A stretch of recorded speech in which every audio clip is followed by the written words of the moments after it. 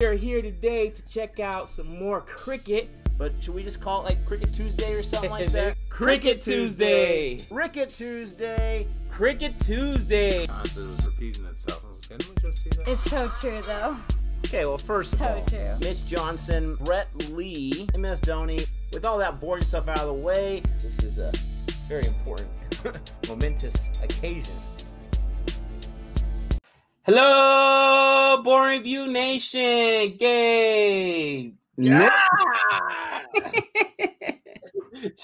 You know what? Every time you switch the screen on me, I don't want you to. What are you doing to me, man? What are you doing to me? He does it on purpose, folks. He does it on purpose. Absolutely. Anyway, Nick and I are back once again to bring you another installment of Cricket Tuesday. And Nick, tell everybody what we're watching today. We are checking out a request here. Let me pull it back up. I do not have the person's name, but this is a video showcasing Sanath Jayasuriya, his 122 versus Australia in 2002-2003 at the SCG. And Sanath is a Sri Lankan cricketer and former captain of the Sri Lankan national team. Considered as one of the greatest attacking batsmen of his era, Jayasuriya is well known for his powerful striking and match-winning all-round performances in ODI cricket. He was also a key member of the team that won the 1996 World Cup and part of the team that made the finals in 2007 World Cup, 2009 ICC World Cup 2020. He retired in 2007. He ran for public office in 2010 and was elected to the parliament from his native Matara district. So this guy has done quite a few things, and he goes into politics. Whoa. First and foremost, listen, you never trust a politician. There's two things in life you hate. Let's just be honest. Umpires and politicians. Lawyers are up there too, but umpires and politicians. Just saying. Let's be real. All right. I thought you were going to say like criminals or something along those lines. Bro, criminals are people too, okay? But umpires and politicians. Umpires and politicians, all right? Just say it. Just say it. And listen, here's the thing. A criminal, at least you know they're a criminal. You're prepared for it. But politicians, they stick you with the pen, all right? They stick you with the pen. How am I prepared for a criminal? And those golden what do you call them? Those golden tongues that they have, all right? They got satin tongues, bro. They can turn, anything, a dog poop into diamonds, as they say, all right? You don't even look, they hit you with this one. You do want to buy that sticks from me.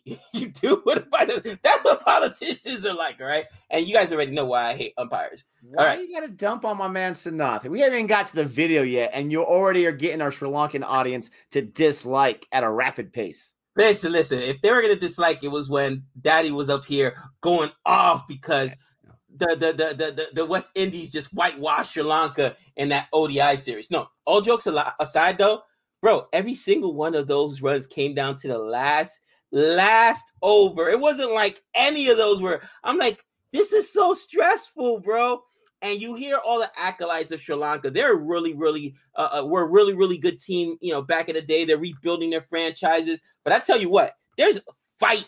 There is fight in Sri Lanka. They do not give up. And when you're in the game with them, it's a dog fight every single. Bro, I'm like, I hate Hasaranga. Is it Hasaranga? How do you say Hasaranga? Bro, take a day off. Have a bad day. Ask Johnny Verso what that's like, all right? Take a bad day. Just say it. Another drive-by there. Look at it like, man, I'm going to have to answer so many emails. Wow. I'm just saying, the dude seems never to have a bad day. That's actually a credit to Hasaranga. That's actually a credit to him. But you know what? I had not watched Sri Lanka play until recently. And again, just being honest, I expected the West Indies as the former champs in T20, world champs, bringing back Chris Gale and those guys to absolutely obliterate them. Yeah, they beat them 2-1, but it was a tight 2-1. Every game was tight, Nick. And again, it's like nail biting. I must have aged at least a year over this last week watching them in ODI and T20 because every single the West Indies doesn't know how to win comfortably, or it's just, you know what? let's bring it down to the last ball or the last 2 balls. And I'm like, oh God, for the love of Pete, really? Oh, I'm telling you, I've been drinking a lot of tea and a lot of what's that stuff that calms you down? Chamomile tea. A lot of chamomile. It's not working. It's not working. Wow, So right there. We are going to check out this legend, no matter what Gabe says. This legend right here.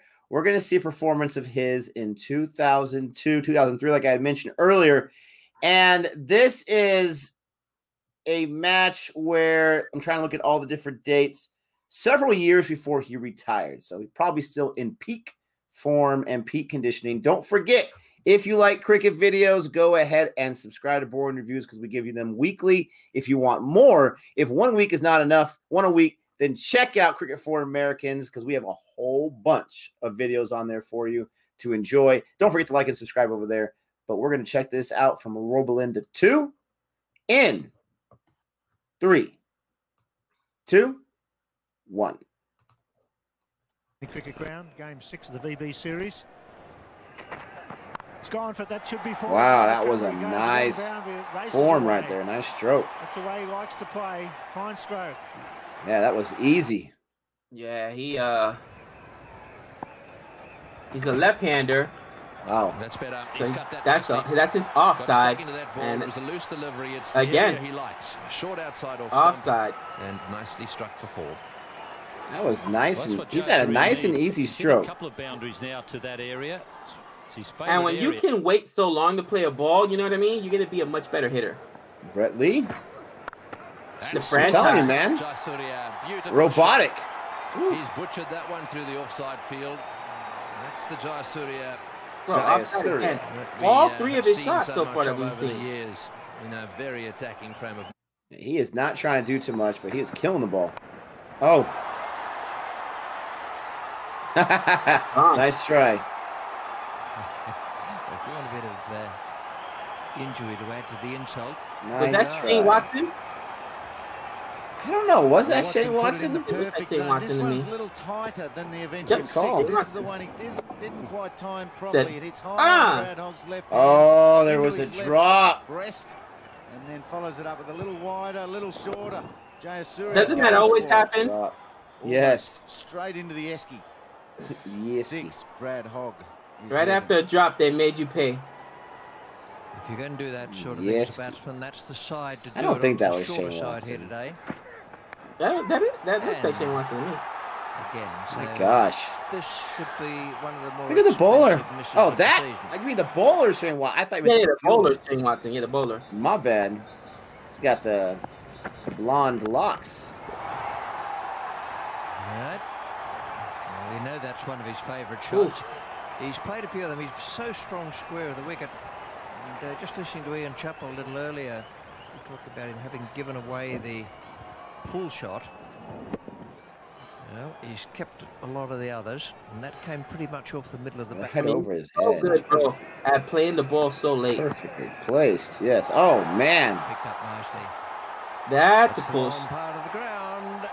They look like they're on the far side of the pitch, the far pitch over there. So that went a long way. 6.2 the run rate. He crushed that leg side, bro. In the air, but safe and into the gap.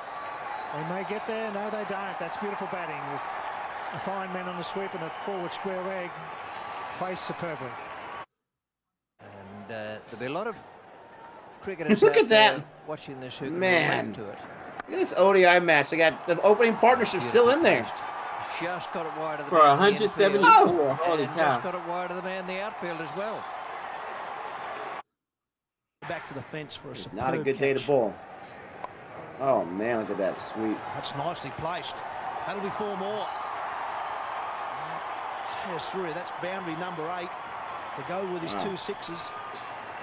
And he really is turning his summer around. Baggy jersey on. Oh, crushed it. Overcut. And oh, that. I think it may have gone all the way. Go get my ball. Russell Tiffin was just having a check. Look at yeah, that's overcovered for 6. Wow. He's got the gap again. That'll be 4 more. Superb batsmanship. And it just shows if you are out of form, then you do make the decision to go out there and fling everything at it. You need a bit of luck with you. Bro, that was a costly drop. Dropped by Brad Hogg, and they're now at 197, bro. That was a costly drop. And a 4. Oh, that's devastating.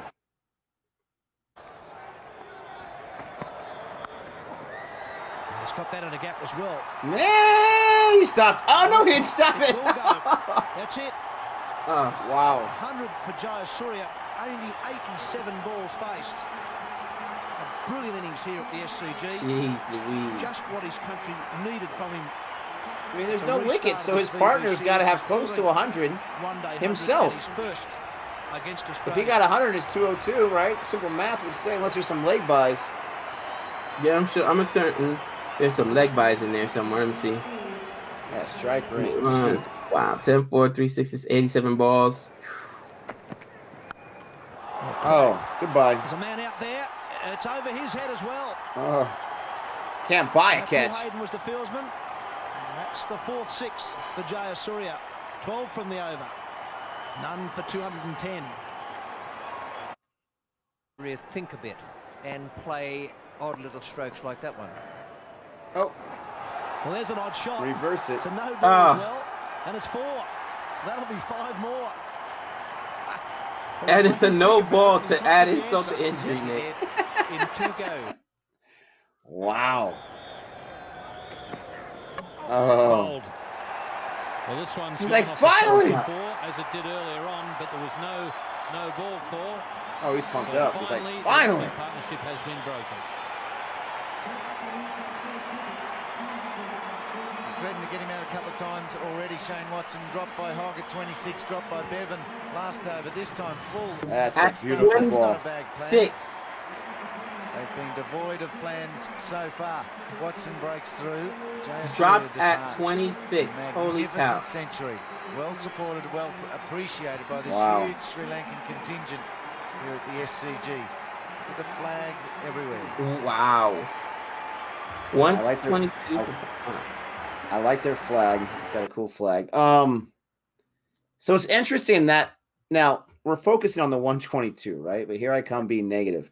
The one that he got out on, I don't know if that was maybe a little bit of overconfidence, and I'm going to do a different shot here. I'm going to go back a little bit. I think he's going to try to get closer more on the inside so I can have a nice shot and a nice stroke. Or if Watson finally set him up in that over, because you saw that ball, it hit the ground and it went towards the wicket. It was not in line towards the wickets whatsoever.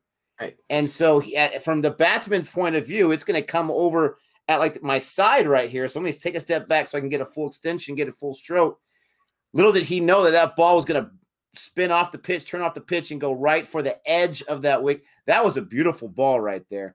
But I don't want to focus too much on that, but I know you love yourself for some bowling. How did you see that wicket right there, that ball go? You know, I was thinking to myself, and they didn't show, bro, I didn't see one bouncer. And I get it. Shane Watson was there most of the time. He kind of loves a bouncer. I'm just saying, Shane Watson was there, right? So Shane Watson is not, he's a spinner. But you telling me none of the pace guys came in and gave him some sweet chin music?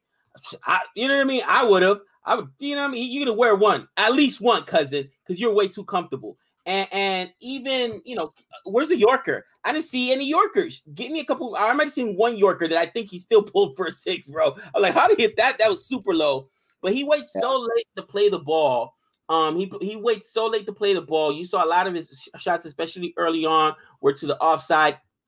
And I think that being able to go the other way with the ball makes you a better hitter because you can wait longer and see it. You know what I mean? It is dangerous, right? Because if you don't defend early, you know, you could lose your stumps. But it does make you a better hitter. And, you know, you got to feel for Shane Watson. They dropped him at, 27?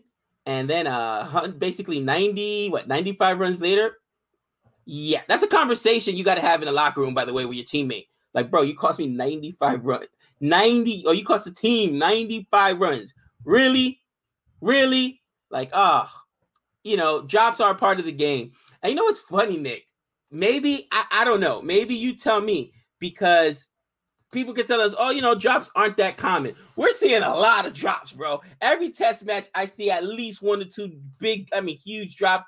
ODI, doesn't matter, T20. And people are saying, yeah, that's just recent this year. Maybe the guy's out of form because of COVID. All right, it's been a while since COVID. And I mean, I get it. We're still in COVID, but they're not out of form.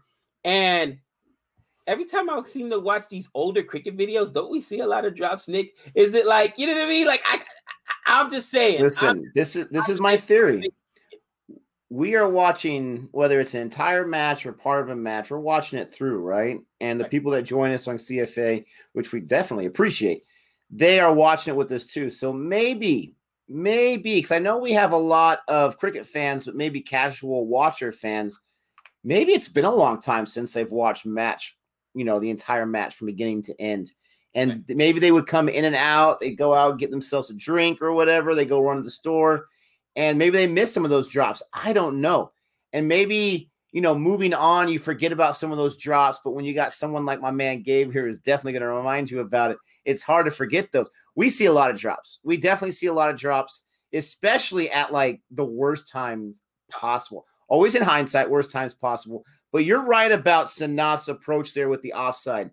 I don't care what sport it is, whether it's cricket or baseball. If you can go the other way, you're going to have a job. You're going to have a job in that sport for a long time to come, because it's so difficult to do, first of all, and it's so valuable. It just changes the whole approach. I'm not saying the fielder changing with each ball, but it makes the captain, it makes the fielding placement think like, oh, he's going to go that way. So maybe we lean a little more. We throw an extra fielder in that position, and then he goes on the onside, and they're like, oh man, why do we do that? But again, I noticed it with the first ball that he hit. Such an easy stroke. I mean, and this guy is a lefty, so that's my best lefty.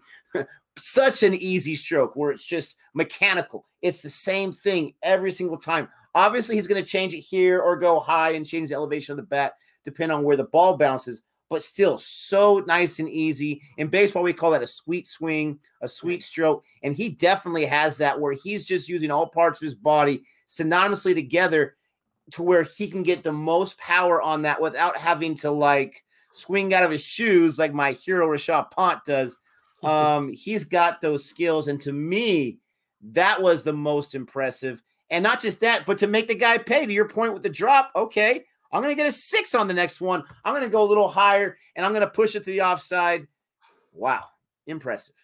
Bro, just thinking, if I'm Shane Watson, I'm at the very minimum looking at whoever, I forgot who dropped it out there. I think they said it was Hayden. I'm like, are you serious right now, bro? Are you like, because the very next ball is 6, right? The very next ball. And to your point earlier, when you're talking about 6, you want to talk about drops, not 6s, drops. You want to talk about most unopportune drops? How about making your debut on a test team that's almost impossible to crack because they've got, You mean the T20 squad? Yeah, on a T20 squad that they got a plethora of players, right? Or on an international team, I should say. And your debut is one drop and a drop taken that, by the way, was also bobbled. Don't tell me drops aren't coming. I see them too often, guys. Come on. I see them too often. But it doesn't matter what we think. It matters what you think. Let us know in the comment section below if you enjoyed this video. If you are noticing the trend of drops, especially right now in the play right now, and let us know if you like this video. Please give us a big thumbs up. Okay, if I have any politicians who actually watch me, I was joking. I do like politicians. What? You're out of control. I took it back. Back. Ladies and gentlemen, he's out of control. But with all that being said, thank you so much for watching this. Don't forget to like and subscribe. And until next time. We know all things.